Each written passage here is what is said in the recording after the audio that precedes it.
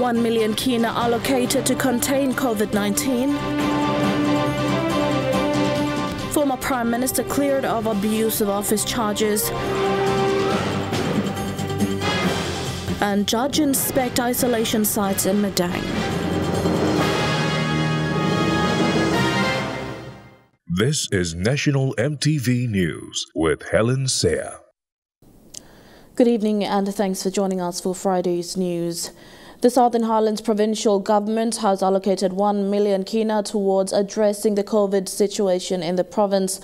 With the possibility of a provincial lockdown, Governor William Powie says more efforts will focus on containing the virus, awareness and vaccination rollout in parts of Southern Highlands. Governor Powie also urged his people to come forward for vaccination and adhere to COVID restrictions imposed by the National Control Centre and Provincial Health Authority. Speaking in Port Moresby, Governor Powie said COVID-related deaths in Southern Highlands is a worrying trend. He said there is a possibility of a lockdown as more assessment is done by the local health authority.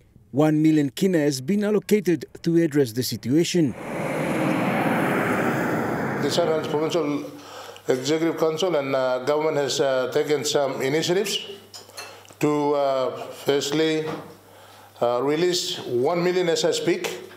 In the interim period, 1 million from the Southern Highlands Provincial Government has been released to the Southern Highlands Provincial Health Authority, Dr. Biresi and his team, who have a provincial coordination team in Mendi. And Southern Highlands Provincial Executive Council will consider the possibility of declaring Southern Highlands as a lockdown. Oilsets has also come on board to assist Southern Highlands with testing machines, PPEs and oxygen concentrators. Governor Powie also declared Nipa, Mendi and Yalibu Hospital to be isolation wards to cater for COVID patients. So once we isolate people who are infected with coronavirus, then we will deal with the spread of that virus and try and contain. As you know, we live in communities and in villages. And once a person in the family detects corona, it's very frightening, and the level of spread that it will have major implications to the province. And I'm equally concerned as the provincial government. We have put in place measures to deal with this. Today, as I speak, I have announced a tripartite agreement with the Prime Minister, the Minister for Health, and the Southern Highlands Provincial Government to deal with Southern Highlands as a matter of urgency. While other efforts to contain the deadly virus get started, Governor Powie urged all to get vaccinated. He also dispelled rumors stating the vaccination is a form of protection. Powie says a vaccination rollout will be organized. Who said to one of them something long, but me plum bakarim vaccines come long. All vaccinations in good long me protect him. Governor Powie and a team from Oilsets will be assessing the situation and begin efforts to contain the virus starting next week. Long 5 electorates long Southern Highlands, Yellow Pangia, Kagua Rave, Imbongu, Mendi Munio, and Nipa Kurubu. So I mean, I want to play something. Southern Highlands people, different levels of leadership in the church or local community, provincial administration, provincial government. Now you get this framework. Now we will channel in assistance, support from Oilsets Foundation as well as provincial government to deal with this sick and kill him down. Man meri so you must take him hit this plan. Jacob Power Jr., National EMTV News. Former Prime Minister and member for Yalibu Pangia Peter O'Neill was cleared of his charge of abuse of office relating to the purchase of Israeli generators. The National Court handed down the verdict on official corruption charges yesterday. The National Court yesterday ruled that the former Prime Minister and member for Yalibu Pangia, Peter O'Neill, not guilty and cleared of the charge under Section 92, subsection 1 of the Criminal Code. I'm pleased that the court has ruled fairly and certainly found that I have done nothing wrong. I have acted in public interest of our people. And I think it's well documented and well known throughout the country that supply of power to our people, to their houses, to their businesses, has always been a big challenge for our country. And I did not act alone. I had cabinet that endorsed the purchase. I had parliament that approved the funds. And I wrote one single letter, and for which I was being charged and labeled as done a corrupt deal, that we have misappropriated the monies when Parliament has approved it, and when National Executive Council and the ministers have approved all this transaction. O'Neill was charged with one count of abuse of office whilst serving as Prime Minister in 2013 over a letter dated December 4, 2013, addressed to Diary Vele, acting Treasury Secretary at the time, to identify 50 million kina for the purchase of two 15-megawatt diesel turbine power generators from Israel. The state alleged that in doing so, the then Prime Minister abused the authority of his office and acted arbitrarily and prejudicially to the rights and interests of the state, as there were no supporting documents to authorize the claim. In presiding over the matter, Justice Kennings identified three issues. 1. Did the accused abuse the authority of his office? 2. Did the accused do or direct to be done in an arbitrary act? And 3. Was the act directed by the accused prejudicial to the rights of the state? Per the decision yesterday, none of the contentious elements of the offence have been proven by the state, or the prosecution could not establish elements of the case.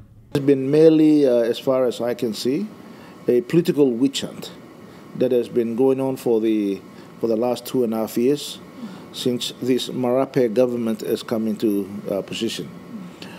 They have not been focused on running the country. They have lost sight of what the challenges that the country is facing. We have a huge challenge that is before us, but they continue to engage in petty issues like this. When we have done the right thing, they have forced public servants. I feel sorry for the policemen and the public prosecutors who have been forced to prosecute this case, make arrests, because it suits the political purpose. And that is that they want to shame leaders and try and make sure that these leaders don't run for elections. Kilawani National EMTV News. ECP Governor Alan Bird has echoed stronger calls for the government to present tough stance against leading countries that produce more pollution into the atmosphere. Governor Bird said now is the time to ensure Papua New Guinea is supported well by necessary funding, much talked about by developed nations to address climate change effects.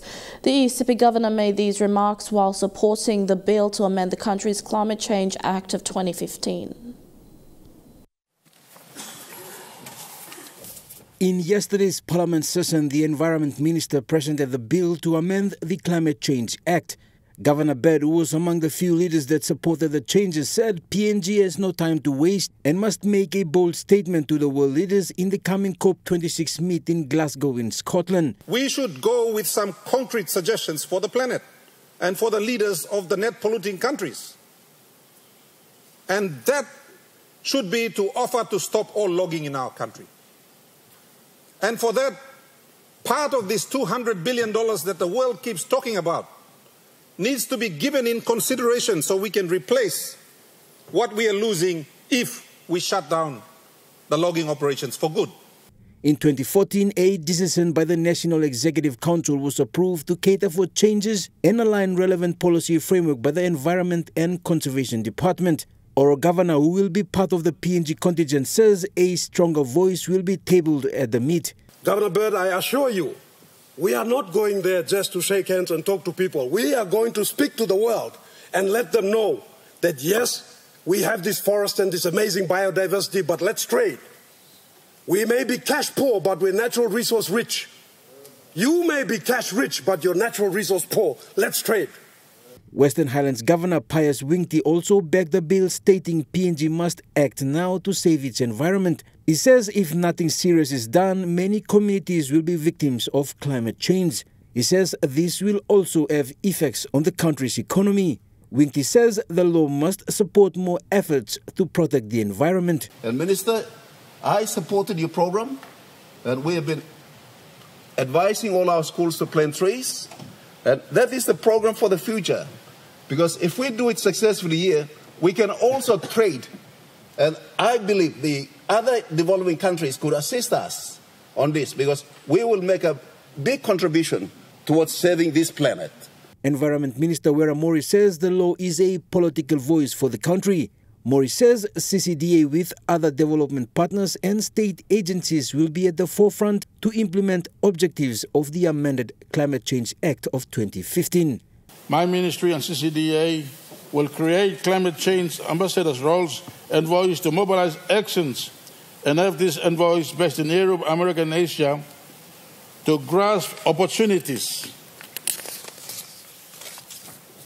emanating from the European Green Deal and American Green Deal as well. I therefore seek your support in endorsing the amendment to the Climate Change Management Act 2015.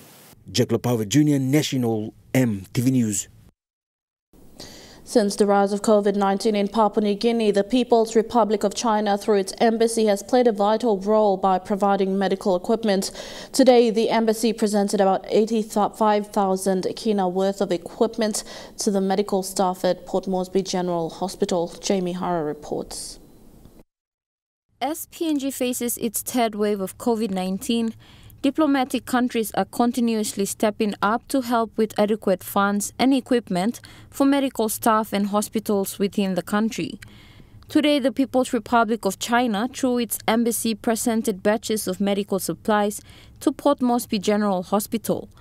This included personal protective equipment such as surgical masks, gloves, and gowns worth around 85,000 kina. Representing the Chinese embassy medical staff team was head of consultant cardiologist Dr. Chen Guazu, who said their country is happy to show support to fight this pandemic. On behalf of the China embassy and the China medical teams, we really appreciate your endeavor and persistence. The doctors, nurses, and all of our medical workers are fighting against the pandemic at the very front line. Hence, we want to show our support and care. This batch of the medical supplies is majority personal protective equipment, including 10,000 surgical masks, 10,000 gloves, 5,000 gowns, and other hand wash, sanitizer, etc. It's around maybe 85,000 kina here. We sincerely hope with this our fellows can get protected while saving patients' lives. In response during this presentation, POMGEN's CEO Dr. Paki Molumi acknowledged the Chinese government through their embassy for their continued support POMGEN and PNG's health sector has received during the crisis. So on this occasion, I want to thank the Chinese medical team. In the first surge, the Chinese government, the People's Republic of China, through our embassy in Port Moresby, have supported Port Moresby General Hospital in a very big way. In the first surge, they've donated 1 million kina. We have provided a full acquittal of that report back to the Chinese government through the Chinese embassy. Not only that, they have supported equipments, not only at Port Moresby General Hospital, but throughout the country as well. With the equipments now on hand, the Chinese embassy believes Port Moresby General Hospital can overcome the COVID-19 situation. The medical team from the embassy is also appealing to the public to follow COVID-19 protocols to reduce the spread of the virus. Jamie Harrow, National EMTV News. National EMTV News continues with more stories after these messages. Stay with us.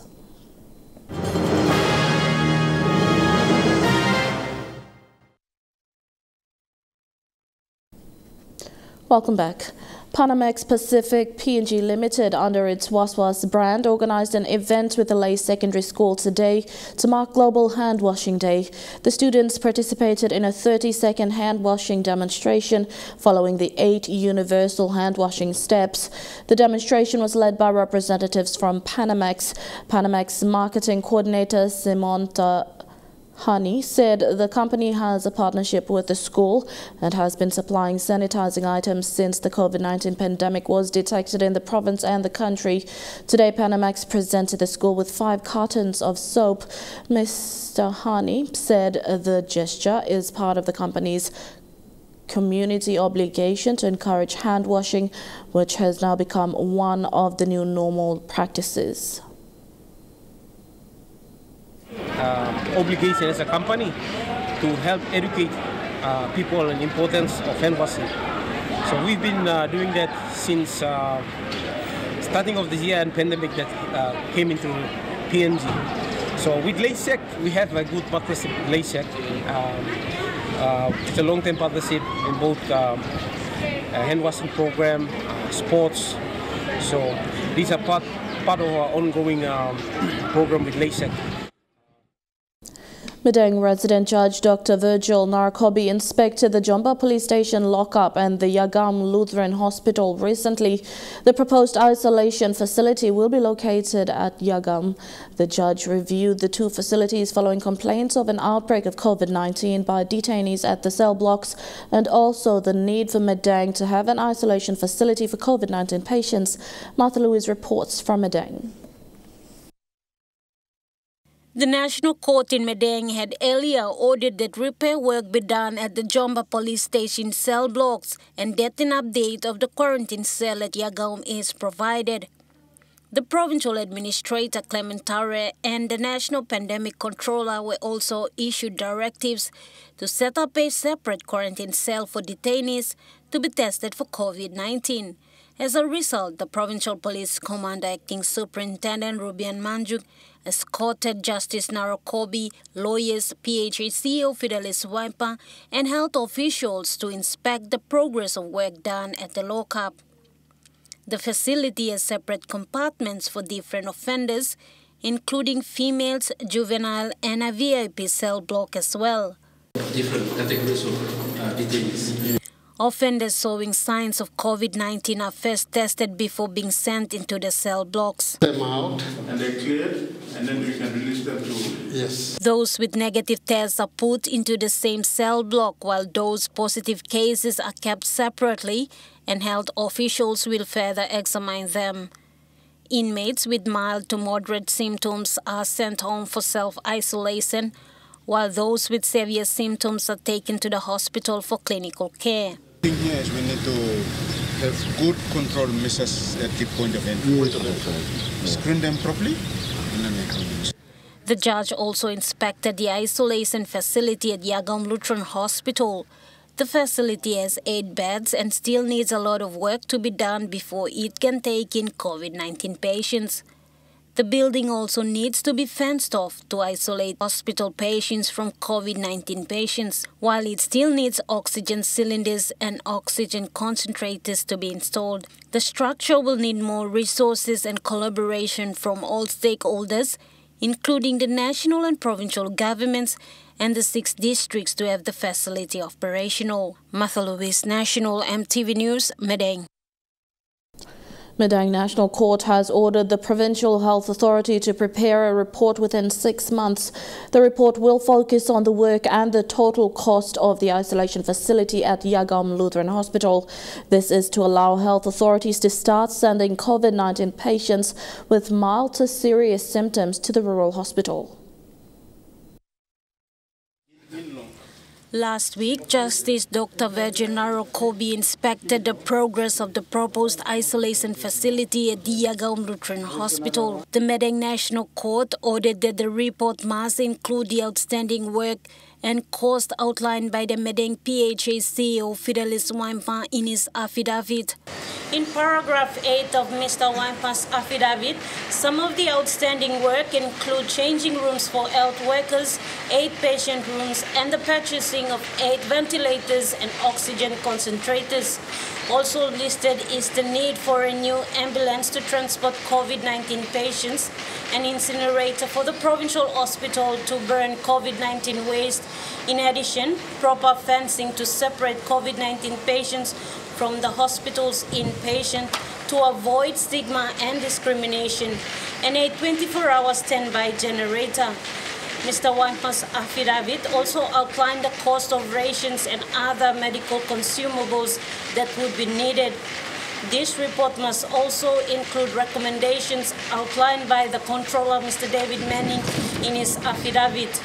The report must also include facilities to house CS and police personnel in the event that a detainee contracts COVID-19. So long as people are conscious of what their responsibilities are and put in the necessary effort. Copies of the report must then be provided to the national government, Madang provincial government, and to the 6 district development authorities of Madang for financial contributions to get the Yagaum Rural Health Hospital operational. The matter will return to court on the 22nd of May 2022 to check if the parties comply with the court orders issued. Martha Louise, National EMTV News, Madang. 33 pioneer students from Kwikila Community Health Workers Institute graduated yesterday. The students were challenged to play their part by focusing more on people. Kwikila Community Health Workers Institute was established in 2018 and is the first privately owned institute in Central Province. It was a tough journey. Since its inception in 2018, Kwikila Community Health Workers Institute enrolled 66 students. Unfortunately, the number decreased to 33 who graduated yesterday. The outgoing students were challenged to play their part with true dedication. You go out there, you must take that person as an individual. Be a healer. Healer comes from the inner part of us. Your medicine training, your health training provides for you to provide the medicine. But if it comes from the heart, you are a healer. Most students who graduated were from the district of Bulolo in Morbe province. Representing the district was Didier Joseph Paru. Paru said with 6 health centers and 55 aid posts in the district, the graduates will have the upper hand in securing a job. That's why we see you students here who are going to graduate to go back and work in the aid post in Bulolo. Because we need health services back in our districts and back in our LLGs and in our aid posts. Clinton Iawasa, who represented the students, said despite the challenges faced while studying, they were able to get to where they wanted. Islam kaino se mo sampo santi we motivate mda after mda lugi but mda tingi mo sem no at da real pepes mda lia emino kai kai no mda so santi gato santi stap so mda nit lo puso mi bigla mo master lo onem didi mo kilumi bululo didi na semba silen tegis la initiative la empowering mda kam mda school sem give bigla really lo parents lo mitulo by school people mi lo kaino 16,000 for 2 years plus so some legal fees. Director for KTA, Lala Burana, said more buildings will be built in the years. I am building the high-rise buildings. There's 3 4-in-1 classrooms going to be built, staff houses to be built.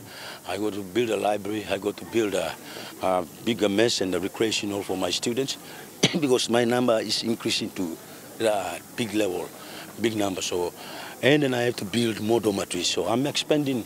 I'm going down to the backwards of the institute. Podivai, National EMTV News.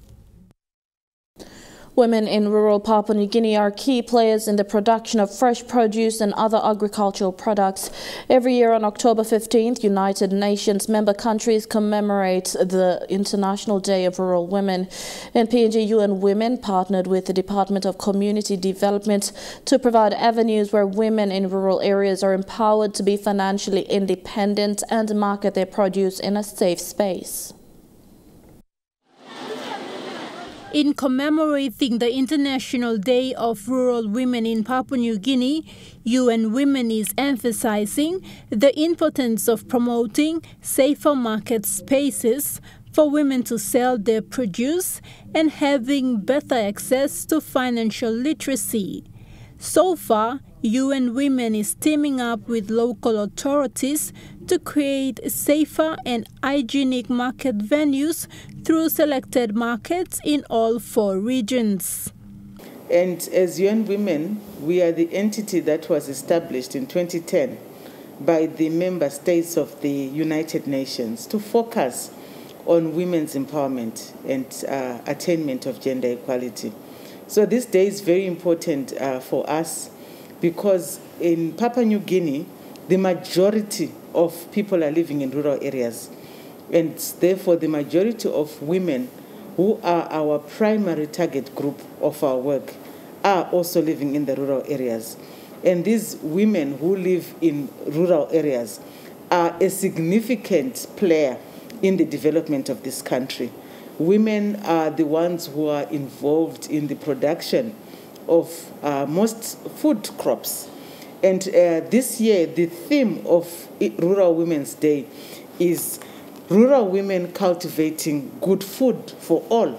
So when we look at the work that the United Nations, and in particular UN Women, together with agencies such as FAO, we really are keen to celebrate the contribution that women are playing in producing good food for families. This year's International Day of Rural Women is celebrated under the theme Rural Women Cultivating Good Food for All.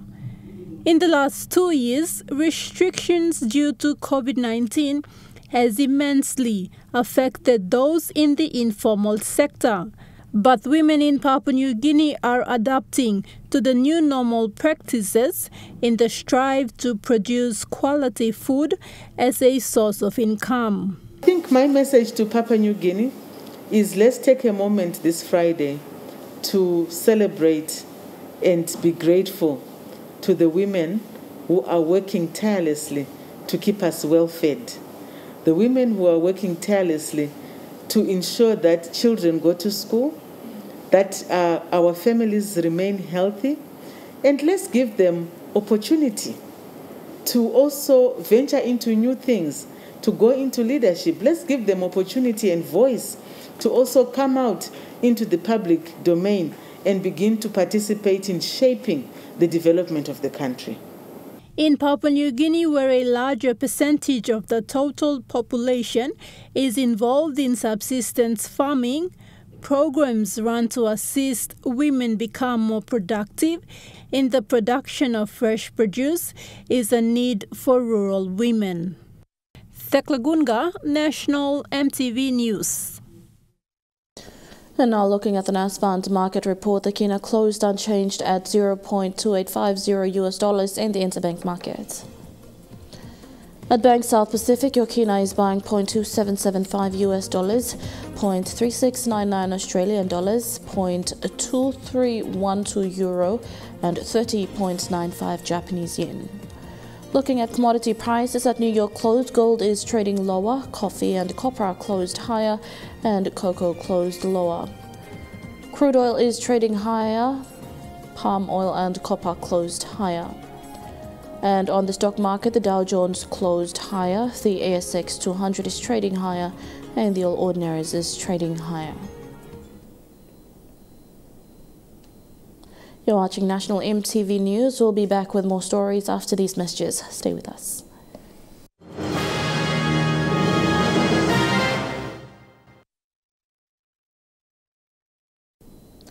Welcome back to the news. 12 private security firms will be engaging with the Royal Papua New Guinea Constabulary in a neighborhood watch partnership. Each security firm were presented with a two-way radio-based unit for installation in each of their operation centers. The partnership was created through consultation with and supported by the PNG Security Industries Authority. These base radios will use dedicated encrypted channel for shared communications. It will link police with all the participating security firms in a single user group that will enable both parties to report on incidents. We have base radios issued to each of our security firms, our partners. We have 10 security firms who are actively participating. These are both international and local security firms, but established with logistical backup and proper operations centers. So we have base radios issued to them, and a separate channel which has been encrypted, and it is a direct connection from the security firm's base to our police operations center. According to NCDN Central Commander Anthony Wagambi Jr., the partnership is aimed at monitoring and minimizing petty crimes in the city. He says Police Operations Center will use call sign 0 Bravo, while the 12 security firms will use the names followed by base. So what's going to happen is when a guard or escort vehicle or a supervisor's vehicle which is moving around checking the guards, when they come across an incident, no matter how small or how serious, whatever it is, but if it requires police attention, say it be a traffic accident as well, or a bag snatcher, or a stolen motor vehicle, they will report, the guard at the scene will report to the base, and the base will report to police. Speaking on behalf of all the security firms, Ultimex Managing Director Colin Copioto said this partnership will help benefit the city. It's especially as a homegrown small firm to be part of this big group and to partner with the police. I think Ultimex Security will be benefiting more from such initiative. And apart from business, Port Moresby is our home, and we want the place to be safer for our women and children, our families, and anything that we can do to contribute towards the well-being of the city. Wagambi also stated that constant dialogue will take place to monitor and evaluate the partnership. He added that the dialogue will assess deficiencies and remediate if necessary. Podivai, National EMTV News. The Zionsville Christian School has become an academy with their first grade 12 pioneering students sitting for exams next week. The school is expanding from kindergarten to grade 12. Today saw the opening of a new classroom complex which houses 12 classrooms at their 9-mile chapter in Port Moresby.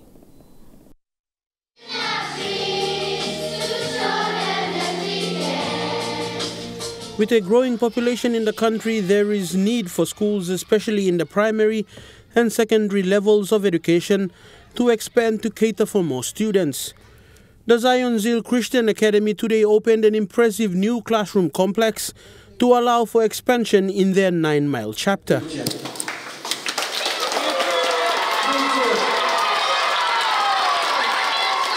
Nine-mile chapter, we have grades from kindergarten all the way up to grade 3 this year. Now, with our current population, we have about 150 students. The building itself houses 12 classrooms and now allows for the introduction of grades 4, 5 and 6. The previous classrooms could only cater for kindergarten to grade 3. Their high school students are at another location in the city. The new classroom that we have here is, we have 12 classrooms all in one, 6 at the bottom and 6 on the top. And we have plans to have grade 4, 5, 6 next year. And it is, they have their own toilets and shower and the wash basins and everything in place. And the veranda, enough space for the students to move around. And that's for the top and the bottom. The school is also focused on providing more opportunities for their students coming through their school system. They have been given the academy status because now they have kindergarten all the way through to grade 12. Their pioneering grade 12 students will sit for their national exams next week. And they are looking at expanding further as well. So it will need resources, and because it is a private school, we are struggling. And we don't receive funds from the government. We only rely on the fees that are paid by the parents, the school fees. These are the support that we get. And then with this, we manage ourselves to put up facilities like this. 2021, we have achieved this mission and our vision by actually having kindergarten up to grade 12 this year. And that is why The school also has plans for future, like after grade 12, we'd like to step up to have training institutions, colleges as well.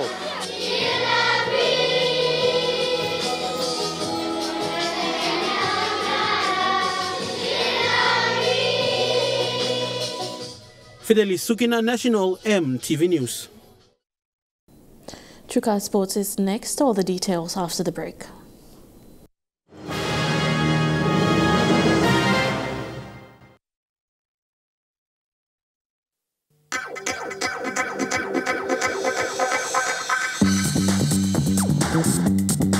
Chukai Sports.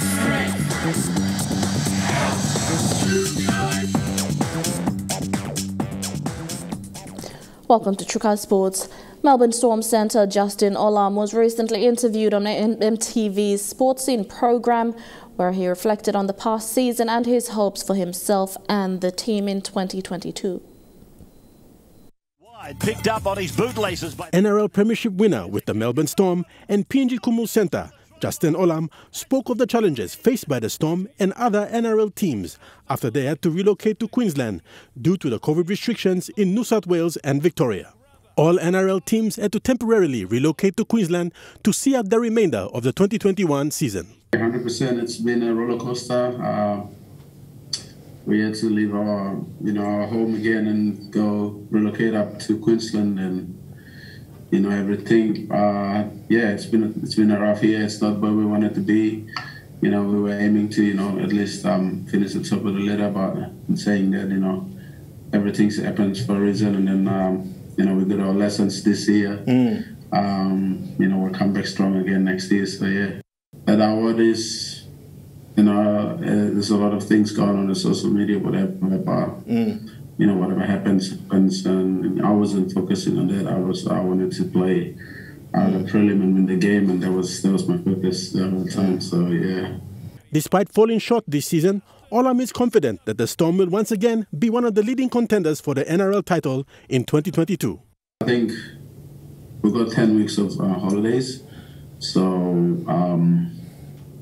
I'm planning to, I'm waiting this out and see if I think end of second week November, hopefully Victoria will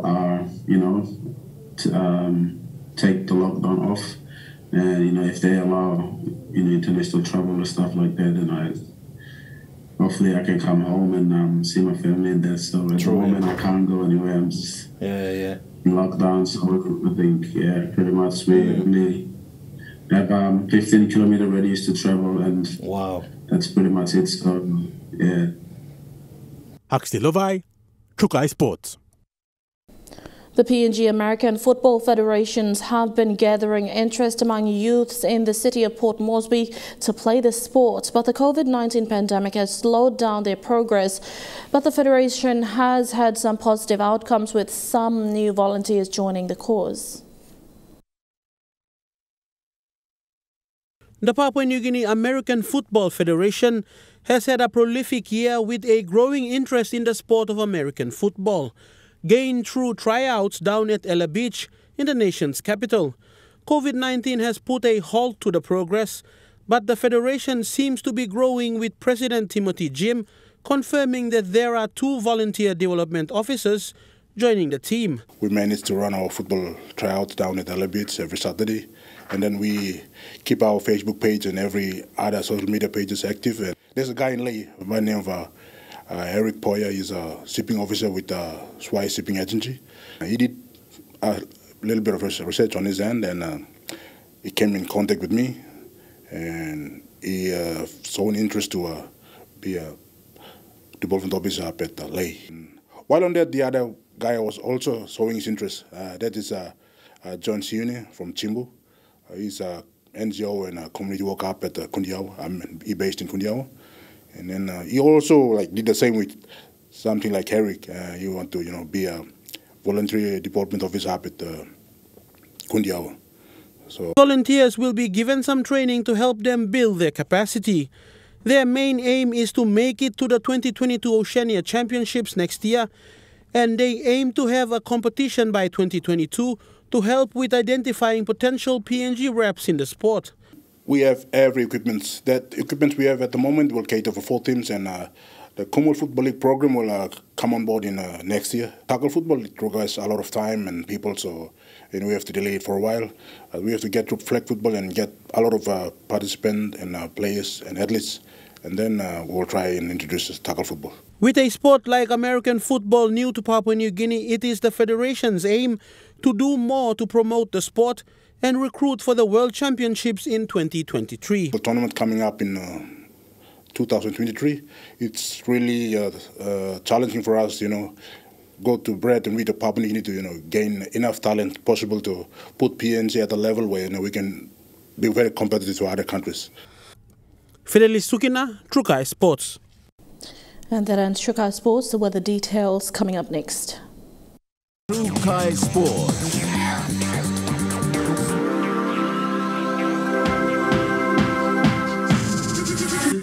Trukai Sports.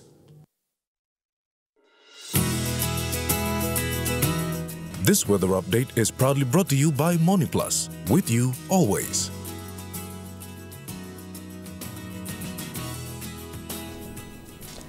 I'll look at the weather forecast for tonight and tomorrow in the southern region only.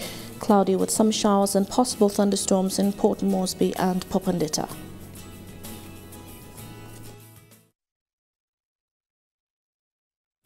The weather update was proudly brought to you by MoniPlus, with you always. That's been the news, sport and weather for today, Friday 15th of October 2021. Until next time, pleasant viewing, be safe and good night.